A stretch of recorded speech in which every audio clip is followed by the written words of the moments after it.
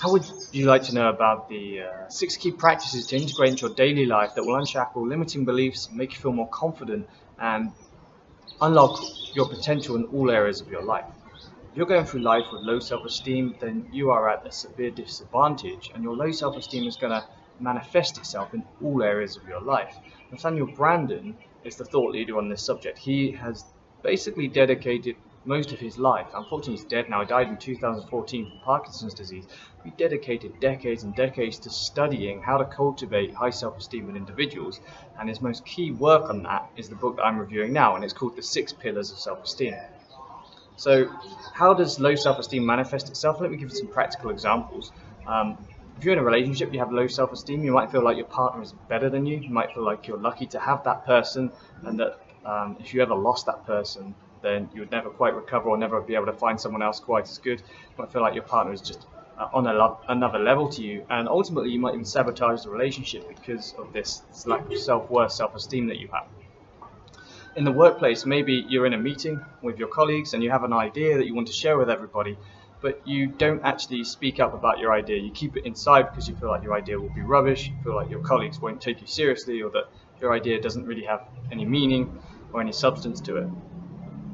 He also talks about success and low self-esteem. You know, success can actually still come from people who have low self-esteem, and here's how it might arise. If somebody has low self-esteem, they may try and solve this problem by accumulating wealth or external things like financial success or business success. They may kind of turn their entire motivations to achieving these things to try and feel better about themselves and try and increase their self-esteem.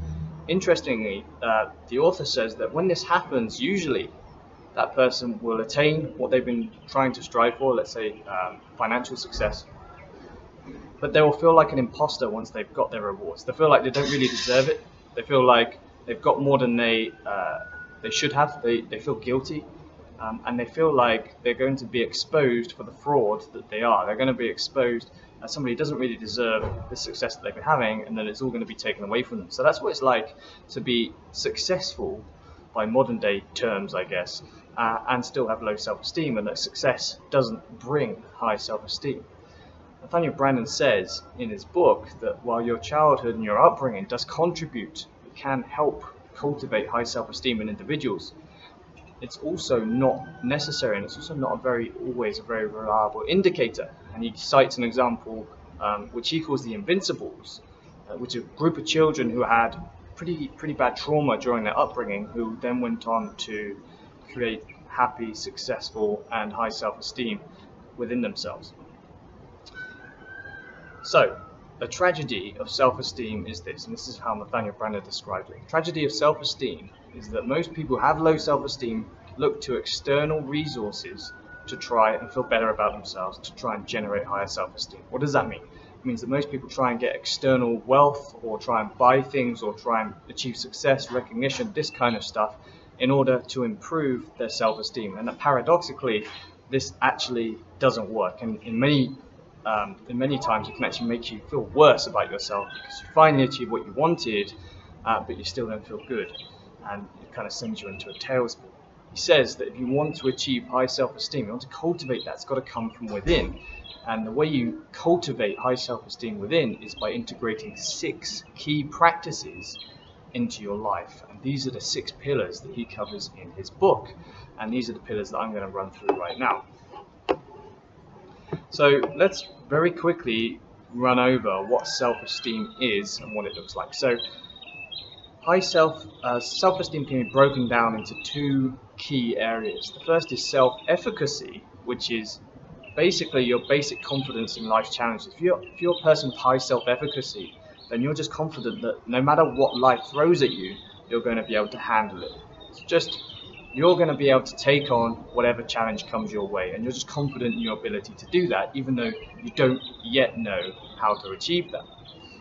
The other part of high self-esteem is self-respect, and this is all about being worthy of happiness. So if you achieve success, you achieve wealth, or achieve recognition, it's the knowledge that you know you are worth that. You don't feel guilty about it. And it's also about your personal integrity and living true to your values. This this is all self-respect. It all comes into self-respect. He says that if you have high self-esteem, you have high self-efficacy and high self-respect. A great definition of self-esteem is this: to have high self-esteem is to feel confidently appropriate to life. So what does that mean? It means you have an idea of where you are in reality. You have a very good real idea. It's not warped perceptions that you have in your head, and you react in an appropriate way to that reality. So you're not projecting yourself as something or somebody that you're not. You're not the stereotypical kind of cocky, arrogant, big-headed guy. You're not that person. You're presenting yourself in a way that's appropriate to where you are in reality. He also says that if you have high self-esteem, you are not hiding from yourselves and you're not at war with who you are. I'm going to cover a bit more about this later on, but this is all about you have your values and you stick to them. You don't gloss over problems that you have. You accept that they exist and you work on improving them. So let's go through these pillars that he talks about in this book. How do you actually cultivate high self-esteem? This is the million-dollar question, right? So the first thing he says, before we actually talk about each of the pillars, he says this: self-esteem cannot be worked on directly. It's not something that it's a direct action to work on your self-esteem, but instead what you need to do is cultivate practices in your life, in your everyday life, and they're going to be really difficult to integrate into your life to begin with, but over time that will get easier, and over time you'll notice that your self-esteem is slowly rising. So the key thing to understand here, if you have low self-esteem and you're watching this video, is it's not a case of just reading this book and then the next day you're going to feel great about yourself. This is something that's going to take a bit of time to get right. So these are the 6 practices that you need to try and ingrain in your daily life. So the first is the practice of living consciously. So he says that living consciously is making the decision to be conscious and aware of everything that's going on in your life. I like to consider this as just paying attention. Okay, so you're paying attention to the things that you're doing. You're paying attention to the thoughts that you're having, the actions that you're taking, the things you feel. This is what living consciously is all about. It's also called mindfulness and other self-development books that talk about mindfulness. It's just not floating through life without thinking about things that are going on. It's trying to figure out what's going on around you, trying to see the truth, trying to figure out why you're behaving the way you are, what actions you're taking, why you're taking those actions. It's just paying attention to what's going on in your life. And he says this is the practice of living consciously, and this is pillar number 1. So let me give you a practical example of what living consciously might be. Let's say you have somebody who's going to the gym and they've been going to the gym for a couple of years. They made some good changes to their body. They're looking better. They're feeling happier. And then they start considering the idea of going on steroids. Somebody who's living consciously would then look at that and try and figure out where that's coming from. Are you trying to go on steroids because it's good for you? It's a good decision for yourself, or are you trying to go on steroids to satisfy some kind of external thing? Maybe it's because you want to impress other people, or you feel insecure and around other guys and you want to try and be bigger and you think that's going to ease your concerns that you have. This is the kind of stuff you need to look at if you're living consciously. You need to try and take it another level lower and see why you want to do the things that you're planning on doing. Well, why are you thinking of going on steroids? Is it because you're lacking self-esteem? Is it because you're lacking confidence? Where is that coming from, and is that the right action to take? That's the practice of living consciously. So the author talks about how you can start to live more consciously, how you can start to implement this into your life, and he gives a journaling exercise which is called sentence stem completions. I won't go into too much about this exercise. It's described really well in the book, but essentially he gives you like a sentence stem. So in this case it would be living consciously to me means, and then without thinking too much about it, you have to end that sentence in a number of different ways. So you would write living consciously to me means, and then you end it, and then you living consciously to me means, and you write another variation of that. You just keep writing that on a daily basis, and over time that's designed to help you think about living consciously and integrating that into your daily life. So number 1, the practice of living consciously. Pillar number 2 is the practice of self-acceptance. So Nathaniel Branden describes this as the refusal of being in an adversarial relationship with yourself. He says that there are 3 levels of self-acceptance. So level 1 is basic self-respect, and this is kind of standing up for your right to exist and treating yourself with basic respect and valuing yourself. The second level of self-acceptance is being true to yourself. So rather than trying to cover over or putting your head in the sand when you make a mistake or there's a problem in your life, you actually accept that that problem exists. And level 3 is compassion and kindness. So if you make a mistake, not only do you accept it that it exists, but you also show compassion towards yourself.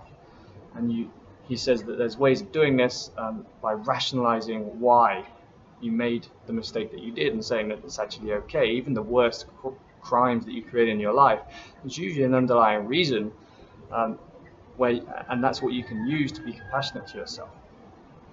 So he says there are 2 levels of self-acceptance.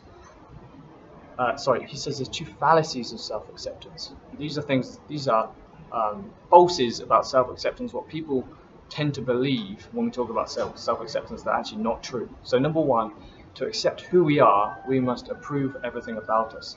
Self-acceptance isn't approval. Self-acceptance is acknowledging the existence of something, but it's not actually approving of that thing. So you can accept something exists and then set about trying to fix it and solve it. The second fallacy of self-acceptance is if we accept who we are, then we are indifferent to change or improvement. Again, it's the same thing.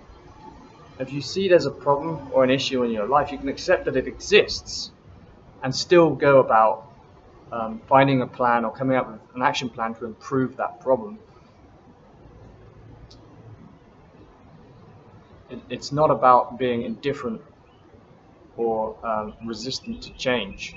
It's not about accepting that that's who we are and that's who we'll ever be. It's just accepting the presence of that particular problem at that particular point in time. Here's an interesting point about self-acceptance. If we don't accept the problems and issues in our lives, then they have a tendency to grow bigger and stronger. One of the best ways to actually melt away the issues that you have, the insecurities that you have, or problems that you have in your life, to actually just, in the first stage, consciously be conscious and realize that they're there, and then in the second stage, accept that that's the situation that you're in. Once you start to accept that, then you can work about it, then you can work on it, you can set about resolving it. But unless you accept it, you won't be able to fix those problems that you're having. So pillar number 2 is the practice of self-acceptance. Pillar number 3 is the practice of self-responsibility. So this is all about taking responsibility for your life and what you bring about in your life. Somebody who is self-responsible, who goes through a problem, asks questions like, what can I do about it? What avenues of action are possible for me? What did I overlook? What did I miscalculate? What knowledge do I need to fix this? What resources do I need to fix this? How do I get this knowledge and resources, etc.? Somebody who isn't self-responsible would say things like, but no one told me what to do. No one told me this would happen. You didn't help me solve this. You didn't teach me about the value of saving money when I was younger, so that's why I don't save money now. It's basically the opposite to being a victim. Being self-responsible is the opposite of victimhood, essentially.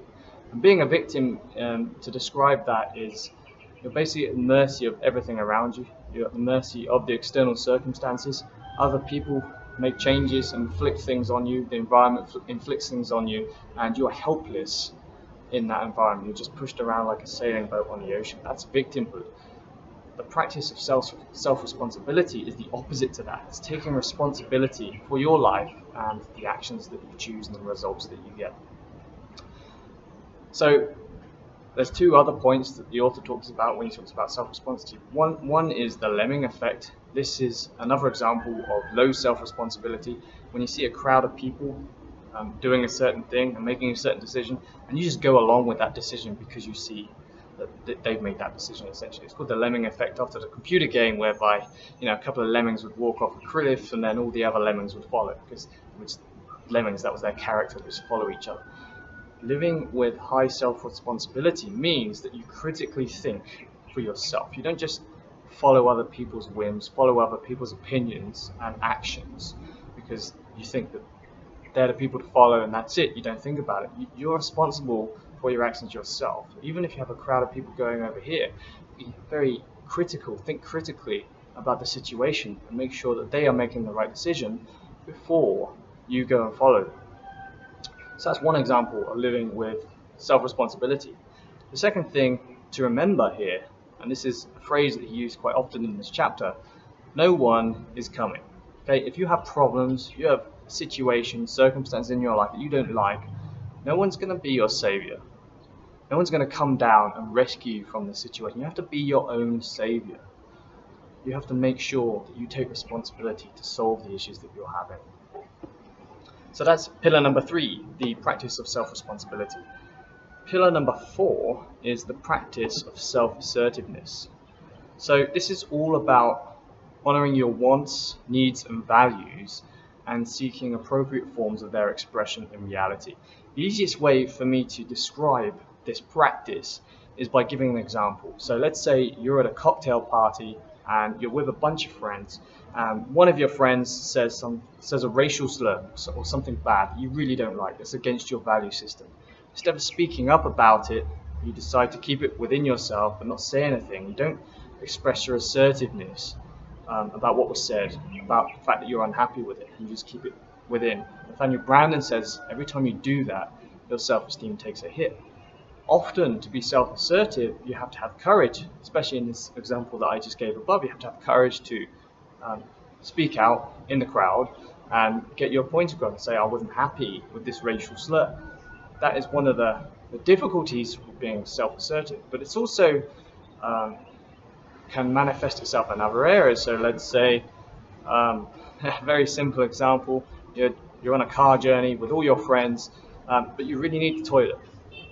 Someone who's self-assertive, that's a need that you have. Someone who's self-assertive is going to express that need, even though it's going to be at a minor inconvenience to all your friends. That's a very simple example, but being assertive means making sure that you have the self-respect to get what you need and to make sure that your value system isn't compromised by others, that you just speak up for what you stand for, essentially. So that's pillar number 4, the practice of self-responsibility. Pillar number 5 is the practice of living purposefully. So this is all about formulating goals and putting into action an action plan to make those goals a reality. So it's about being a strategic thinker. It's about deciding what you want to happen in your life and then purposefully going after it, living a life of purpose. And this can be in all areas of your life. So if you want a loving relationship, it would be to be aware that you want this loving relationship, formulate what you want exactly in terms of goals, and get the knowledge, get the expertise that you need to make this happen and follow through on your path. It's kind of like being a strategic thinker. It's the opposite of being somebody who just floats through life without really having any kind of direction. So here's how you live purposely. Step 1, formulate your goals and purposes consciously. Step 2, identify the actions needed. Step 3, monitor behavior to check it's in line with one's goals. And step 4, paying attention to outcomes to make sure it's going in the right direction. If you're living with the practice of living purposely, then you're asking your questions like, where do I want to be in 2 years? Where do I want to be in 5 years? Where do I want to be in 10 years? What actions are needed for me to get to those places? If new knowledge is required, how do I obtain it? And if new resources are needed, how do I get those? It's basically having a direction and seeing it through, figuring out what resources and actions you need, and going out there and going in that direction on a day-to-day consistent basis. So that's pillar number 5, the practice of living purposefully. Pillar number 6 is the practice of personal integrity. So, Nathaniel Branden says, if you act against what you perceive as right, if your actions clash with your judgment, you betray your mind. Hypocrisy by its very nature is invalidating. It damages me or damages you as no external rebuke or rejection damages you. So what does this mean? This basically means this chapter is all about figuring out your values, figuring out what you think is important, kind of like your law of what you want to live by. So once you've figured out your value system, you then need to act in integrity with those. So let's say one of your values is you see things through to the end. So in fact, the reason I give this example, because it's one of the values that I have. When you make a decision on something, you see it through to the end. That's a value that you might have in your value system. To live with personal integrity is to make sure that you never betray this value. And each time you betray one of the values that you have, then it's a hit on your self-esteem, as Nathaniel Branden says. So another practical example would be tax returns. Let's say one of your values is to tell the truth, be honest. And let's say you're filling in your tax return and you pad out your expense claim so that you pay less tax. So the net result is, yes, you do pay less tax if you don't get caught, but your self-esteem takes a hit because of that, because you're violating the values that you have. So the practice of personal integrity, living with personal integrity, increases your self-esteem. And if you go against your integrity or your value system, then that's going to be a hit on your self-esteem as well. So those are the 6 pillars. Let me run through them very quickly. Practice pillar number 1, the practice of living consciously, paying attention to what's going on around you. Pillar number 2, the practice of self-acceptance. If you see problems, issues in your life, accept that they are there. Don't bury your head in the sand. Pillar number 3, the practice of self-responsibility. Nobody is coming. You are responsible for everything in your life, and you have to take that responsibility very seriously. Pillar number 4, the practice of self-assertiveness. You have to honor your wants, values, and needs. And if those are violated, then you need to speak up. Pillar number 5, the practice of living purposefully. Don't just float through life. Have a direction. Figure out where you want to go, and figure out what you need to do to get there, and go for it. Pillar number 6, the practice of personal integrity. Figure out your values, what you believe in, what you think is important, and live your life by those rules. Those are the 6 pillars that you need to cultivate self-esteem in your life. So, if you're somebody who has low self-esteem and you're watching this video, here's what I think you should do. I think you should read this book firstly. That's a given. This is the most seminal work on self-esteem that there is, that's agreed on by a lot of people who are a lot smarter and a lot more experienced in this field than I am. Once you've read this book, you're going to have the knowledge, but then you really need to understand that the work starts after you've read this book. You're not going to read this book and all of a sudden you're going to have high self-esteem. What you really need to do is make a deal with yourself. You need to make a deal with yourself that you're going to integrate these practices into your life for months. We're talking 3-6 months. Self-esteem isn't something you're going to change like that. It's something that's built up over time. Your low self-esteem has been cultivating in your mind possibly for years, decades. Okay, so you need to try and implement these practices every day for months. And over time, it's going to get easier. That first month, by the way, is going to be the hardest month for you. You're going to be overwhelmed by all the practices. But you can just expect that overwhelm. And if you expect that overwhelm to begin with, then once you hit that wall, you're going to have the tools you need to just bust through and just keep on going. So that's the key thing for you to realize here, is that this isn't just like, I read this book and you're going to get a solution. This gives you the framework, but you really have to follow through for months in order to make changes. Obviously, after 3-6 months, you're going to start to see those changes, and then it's going to perpetuate. It's going to increase your investment because you'll see that it's working, and then it will become a lot easier to keep on making those changes. But the first month is always going to be the hardest. So the book also talks about beliefs and actions. So there's pages and pages of beliefs that Nathaniel Branden says that you should have, because beliefs are what lead to actions. And I'm not going to run through those right now, but that's very interesting. It's worth reading through those. He also talks about how to cultivate self-esteem in children, and without going into very much detail about this, I'm going to run through very quickly how you would cultivate self-esteem in children. So firstly, the importance of touch. Secondly, unconditional love. So make sure that if your child does something wrong, it doesn't feel like you're withdrawing the love from them.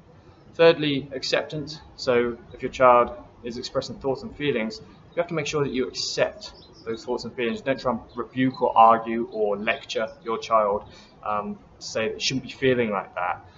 If you give your child acceptance, then he or she is more likely to accept themselves as they grow up. Respect. Okay, so the example given here is if your child spills a drink, don't say things like, "Oh, you're so sloppy, what's the matter with you?" Instead say, "Oh, you've dropped your drink, would you mind getting a paper towel from the kitchen?"